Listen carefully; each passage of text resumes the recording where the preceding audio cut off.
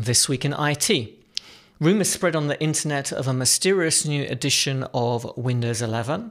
There's no more driver synchronization for Windows Server update services, and Microsoft is previewing a new optimized architecture for the Teams client for VDI.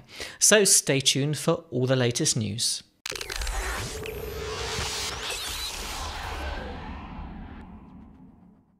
Welcome to This Week in IT, the show where I discuss everything connected to Windows, Microsoft 365 and Azure. But before we get started, I've got a quick favour to ask you.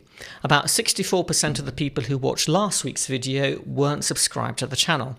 Now, as we go live today, we're on about 6,960 subscribers, and I'd really love it if we could push that up to over 7,000 this week.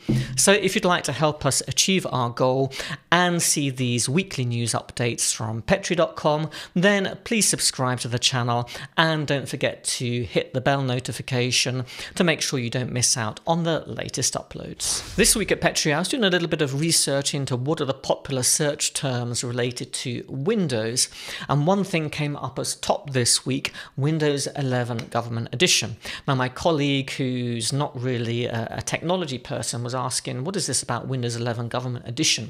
Why are people searching it? And I was like, well, hang on a second, there is no official Windows 11 Government Edition. So I started doing a little bit of digging, and it seems that a fake version of Windows 11 has appeared.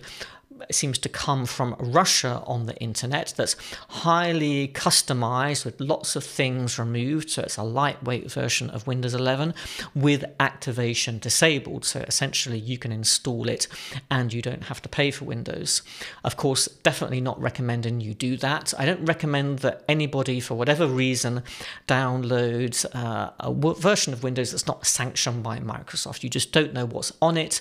You don't know what other things are there under the surface that you might come to regret if you installed it in the future. Now, we do know that Microsoft has been working on a version of Windows 11 specifically for the Chinese government, but it's not something that you can download or something that they're making available as something you can just easily purchase. So the question that comes to my head is, well, why is this so popular in terms of search this week?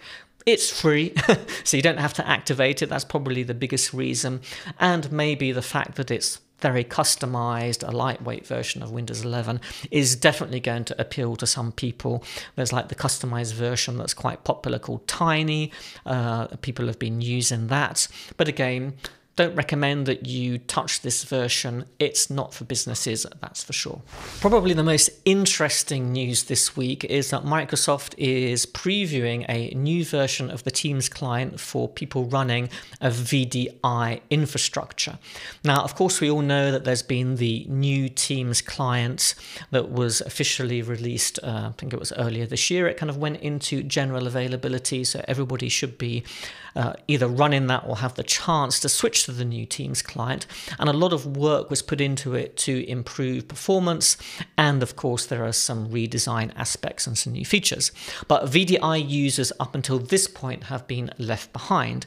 Now, this new client for VDI runs on something that Microsoft is calling SlimCore, and it essentially gets rid of the WebRTC protocol and replaces it with something that is much more efficient for streaming media across the internet, which of course is essentially what you're doing with a VDI desktop. Now, Microsoft says that this new version of the Teams client for VDI is bringing all of the improved performance that desktop users see in the desktop client, along with the new features, and that the SlimCore architecture will be updated separately from the client, so that's going to enable Microsoft to deliver features faster, and that the VDI client will reach feature parity with the standard client. Microsoft is also saying that the SlimCore media engine will be automatically updated, so there's no need for prompts or reboots, and that it's bringing long-awaited functionality like the different gallery views, so 3x3 and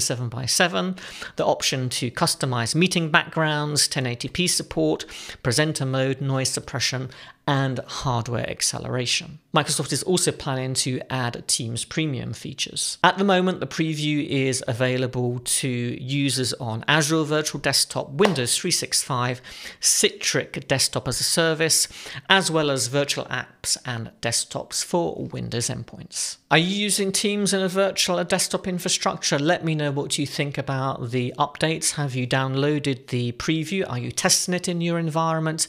Let me know in the comments below. Microsoft is deprecating the driver synchronization service for Windows Server update services in April 2025.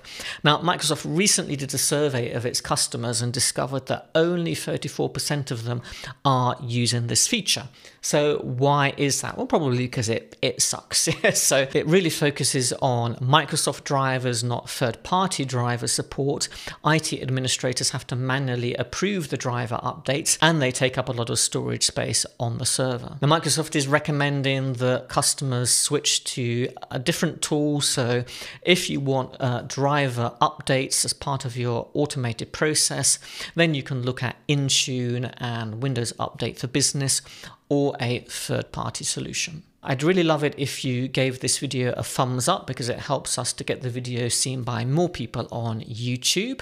I'm going to leave you with another video that you might find interesting on the screen about the new Copilot Plus PCs. But that's it from me this week, and I'll see you next time.